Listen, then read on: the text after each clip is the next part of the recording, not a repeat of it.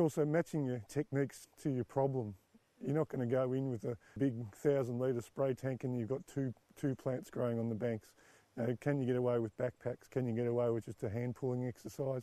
Like we certainly do a lot of remote area willow control just using hand tools. If they're big trees you're looking at, you might be using small chainsaws or hand saws.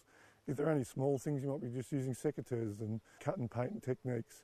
Or there's a whole range of other techniques that have been developed for that type of work as well. So it's just a matter of matching it up.